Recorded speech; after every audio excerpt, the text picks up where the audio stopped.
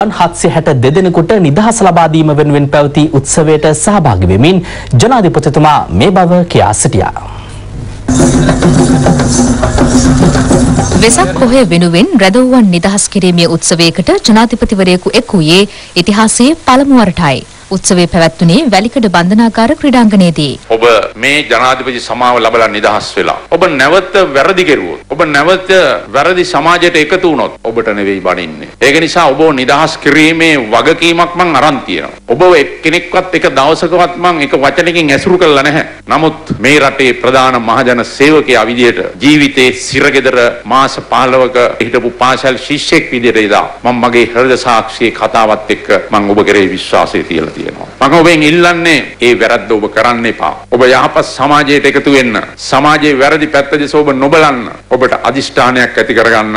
LTT යුද්ධයේ කාලේ මේ රටේ මාව ඝාතනය කරන්න ඇවිල්ලායි කියලා අධිකරණයෙන් ඔප්පු වෙච්ච කෙනත් මම නිදහස් කළා සමාජගත කළා. මම මාස කීපයකට පස්සේ ඔහුගේ ගෙදරට ගියා. මං සොයලා බැලුවා කොහොමද ජීවත් වෙන්නේ කියලා. මේ සිටින ඔබටත් මම කියනවා මේ 762ක සංඛ්‍යාව. ස්වයං රැකියාවක් කරන්න උවමනාවක් තියනවාද? ඒ සඳහා ආධාර මුදලක් ඕනේද? යම් කිසි ඉඩකඩක් ඕනේද? මේ අයගේ විමසන්න වාර්තාවක් ගන්න සෑම කෙනෙකුටම ඒ පහසුව දෙන්න මම කටයුතු කරනවායි කියන එක බොහොම පැහැදිලිව කියන්නට ඕන. මට අවශ්‍ය වන්නේ ඔබව ජනාධිපති සමාව දීලා නැවත ඔබ සිරගෙදරට එන කෙනෙක් කරන්න නෙවෙයි. ඔබ හිතන්න ඔබ වගේම තව මේ බන්ධනාගාරවල කොච්චර ඉන්නවද? රැඳවියන්. මේ නිදහස් කරපු අය ගැන කිසි ප්‍රශ්නයක් නැහැ කියලා. ඉදිරි මාස කීපේ වාර්තා වුණොත් ඔබ වාගේම මේ සිරමැදිරිවල දුක් විඳපු තවස්සිය දහස් ගානකට මට සමාව දෙන්න පුළුවන්කම ලැබෙනවා. ඒක අමතක කරන්න එපා. ජනාධිපතිතුමා රැඳවුවන්ගේ අදහස් වලටද ඇහුම්කන් දුන්නා. එමෙන්ම නිදහස් වීමේ ලිපි ලැබූ සියලු දෙනා සමග තොරතුරු විමසීමටද ජනාධිපතිතුමා ක්‍රියා කළා. නිදහස ලැබූ රැඳවුවන් 5 දෙනෙකුට ස්වයං රැකියා උපකරණ කට්ටල පිරිනැමීමද ජනාධිපතිතුමා අතින් සිදු කෙරුණා. බන්ධනාගාර රැඳවුවෙකු කළ ඉල්ලීමකට ඇහුම්කන් දුන් ජනාධිපතිතුමා ඔහුගේ පශ්චාත් උපාධි නිබන්ධනය සම්පාදනය කිරීමට අවශ්‍ය මුදල් ලබා දීමට මෙන්ම ජාතික බොක්සින් ශූරතාවලියට ඉදිරිපත් වීම සඳහා ඉඩ සැලසීමට ඇති හැකියාව පිළිබඳ සොයාබලන ලෙස අමාත්‍ය තලතා අතුකොරළ මහත්මියට උපදෙස් ලබා දුන්නා. බන්ධනාගාර දෙපාර්තමේන්තුවේ බෞද්ධ සංගමය සංවිධානය කළ වෙසක් පත් දන්සල විවෘත කිරීමට හා නිදහස ලැබූ රැඳවුවන්ට ආහාර පාන වලින් සංග්‍රහ කිරීමටද ජනාධිපතිතුමා එක් වුණා. තණ්හාව, වෛරය, ක්‍රෝධය මුල් කරගනිමින් ගොඩනැගිලි බුදු පිළිම බෝගස් විනාශ කිරීමට හැකිවද හිතේ සහ මනසේ තිබෙන දේ කිසිවෙකුට විනාශ කළ නොහැකි බව අග්‍රාමාත්‍ය රනිල් වික්‍රමසිංහ මහතා පවසනවා. තොටගමුව පුරාණ රත්පත් විහාරස්ථානයේ රාජ්‍ය වෙසක් උත්සවයට එක්වෙමින් අග්‍රාමාත්‍ය රනිල් වික්‍රමසිංහ මහතා වැඩිදුරටත් කියා සිටියේ තේරවාදී බුදුදහම නිසා මෙරට ශිෂ්ටාචාරයත් සිංහල ජාතියත් බිහි වූ බවත් තේරවාදී බුදුදහමේ කේන්ද්‍රස්ථානයේ බවට ශ්‍රී ලංකාව පත් කළ යුතු බවත්ය.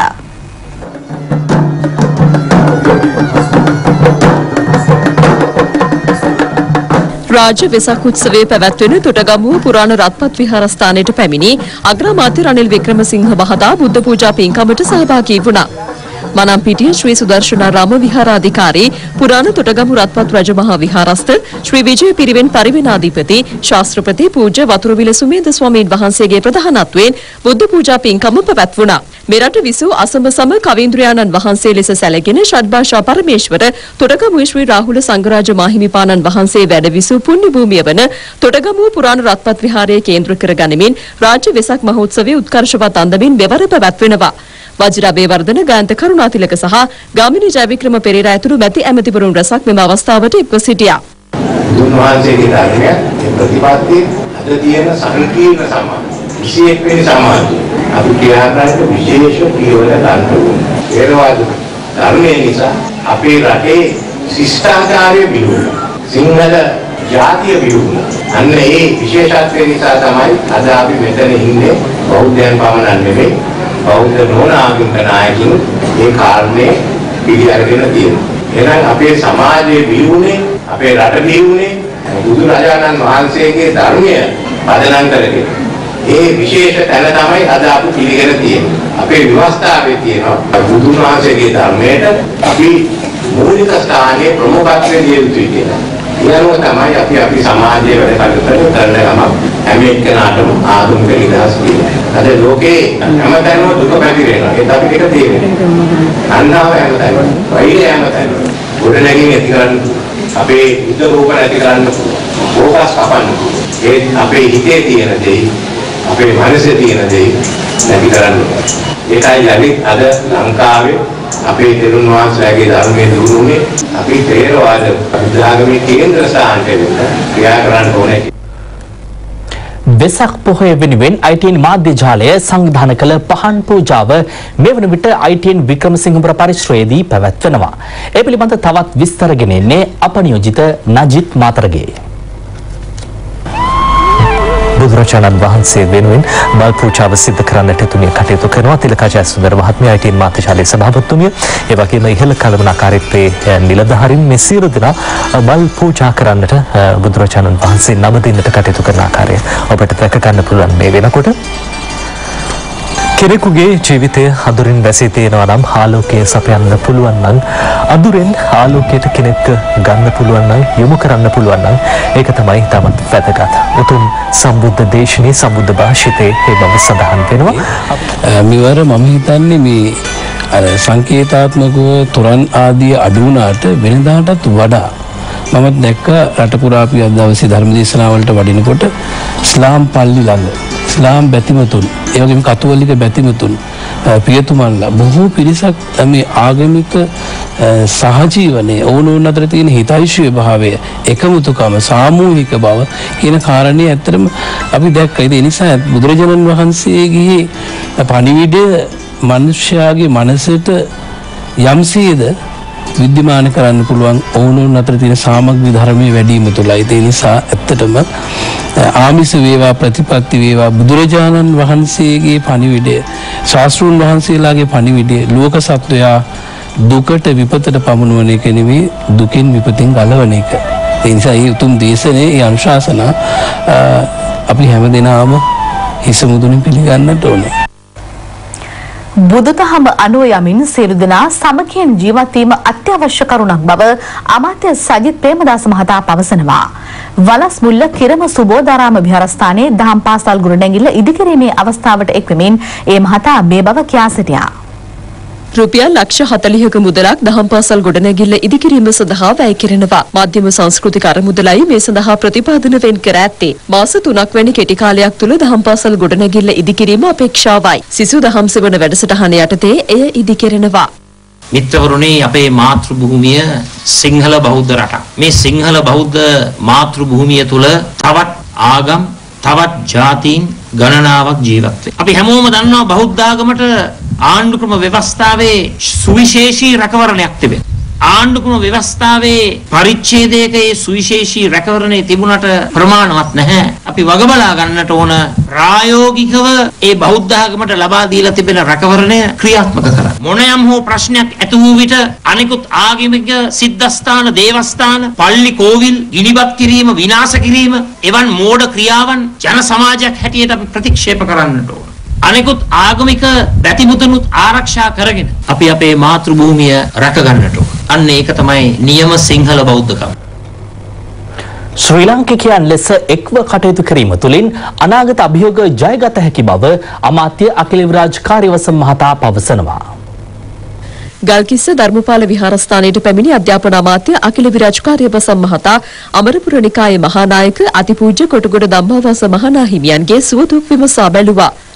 පාසල් ආරම්භ කිරීමට රජයගත් ක්‍රියාමාර්ග සම්බන්ධයෙන් මහා හිමියන් සිය ප්‍රසාදය අධ්‍යාපන අමාත්‍යවරයාට පළ කර තිබෙනවා. ඉස්කෝලෙන් පටන් ගත්තාම ඉස්කෝල දැන් නම් හොඳයි ළමයි එනවා. වහගෙන ඉන්නත් බෑනේ අමුතුනේ තේම. සාමාන්‍ය වෙසක් දවසට තොරන් පැවැත්වෙනවා.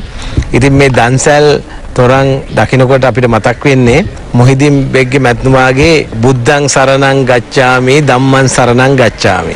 මර්සිලින් ජයකොඩි පියතුමා පවා විශේෂයෙන්ම බෞද්ධ සංස්කෘතිය නැත්නම් ඒ සම්බන්ධයෙන් විවිධ ගීත නිර්මාණය කරලා තියෙනවා. මේ සියලු දේ වලින් පැහැදිලි වෙන්නේ අපේ රටට අනන්‍ය වූ සිංහල බෞද්ධ සංස්කෘතියක් සහිත පසුබිමක් තියෙනවා. ඒ සංස්කෘතිය තුළ තමයි මේ හැම ආගමක්ම ගොඩ නැගුණේ. විශේෂයෙන් මේ රට සිංහල බෞද්ධ රටක්. ඒ වගේම අනෙකුත් සියලුම ආගම් වලට සමාන වූ අයිතිවාසිකම් තියෙනවා. ඔවුන්ගේ ආගම් ඇදහිීමේ අයිතිය. සිංහල බෞද්ධ සංස්කෘතික පදනම තමයි විශේෂයෙන් වැදගත් වෙන්නේ. මේ මේ අනන්‍යතාවය තුල සිටමින් තමයි අපි කටයුතු කරන්න ඕනේ. එදත් ඒක පිළිගත්තා අදත් පිළිගන්නවා. අපි ශ්‍රී ලාංකිකයෝ විදිහට අපි කටයුතු කරන්න ඕනේ. එහෙම වුණොත් තමයි අපිට අනාගතයක් තියෙන්නේ. දරුවන්ගේ අධ්‍යාපනය කඩාකප්පල් කිරීමට උත්සාහ දරන කඩාකප්පල් කාර්යන්ගේ ග්‍රහණයට හසු නොවී දරුවන් අධ්‍යාපන කටයුතු සඳහා යොමු කරවන ලෙසද අධ්‍යාපන අමාත්‍යවරයා ජනතාවගෙන් ඉල්ලා සිටියා.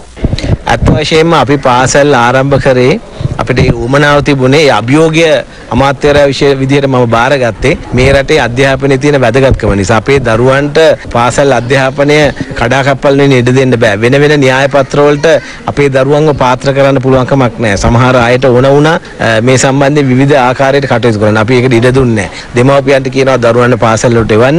අධ්‍යාපන කටයුතු කඩාකප්පල් කරන්න ඉඩ දෙන්න එපා. ඒ තුලින් ඔවුන්ගේ දරුවන්ගේ අනාගතය අපිට ශක්තිමත් කරගන්න පුළුවන්කම ලැබෙනවා. බීමට පැමිණ සිටි බවයි අප වාර්තාකරු පවසන්නේ.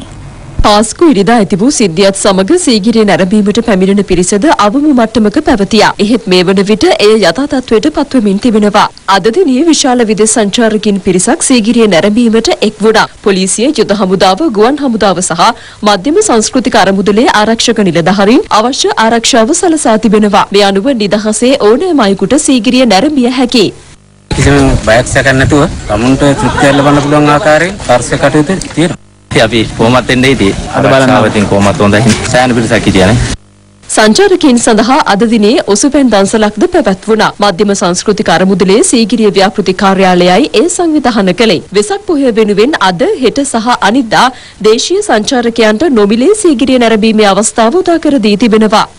අද පැමිණීම ඇත්තටම දැන් සඳහන් කරනවා නම් මේ වෙන විට දේශීය සංචාරකයෝ 1200ක් ඇවිල්ලා ඉන්නවා. දේශීය සංචාරකයෝ 110ක් පමණ ඇවිල්ලා ඉන්නවා. හවස වලට බලාපොරොත්තු වෙනවා 2000ක් හෝ 2500ක් දේශීය සංචාරකයන්. ආරක්ෂාව මෙතන 100%ක්ම අපි කරගලා තියෙන විශේෂ කාල මුදුනට ගුවන් හමුදා ආරක්ෂාව, ඒකම ශ්‍රී ලංකා සංචාරක පොලිසිය, ඒකම අපේ මධ්‍යම සංස්කෘතික ආරක්ෂක නිලධාරීන් ඉතාමත් දැඩි ආරක්ෂාවක් දාලා තමයි මේ සිරුම සංචාරකයන් ඇතුළට ගන්නේ. ආරාධනා කරන්නේ හෙට අනිද්දා දින දෙකේම අපි ආය කිරීමකින් තොරව සීගිරිය නැරඹීමට අවස්ථාව දීලා තිනවා. ඇවිල්ලා මේ සීගිරිය නරඹන්න කියන එක.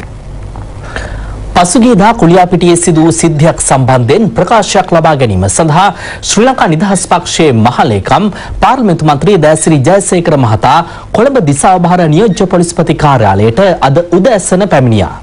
ඒ මහතාගෙන් පැය 4කට ආසන්න කාලයක් ප්‍රශ්න කර තිබෙනවා.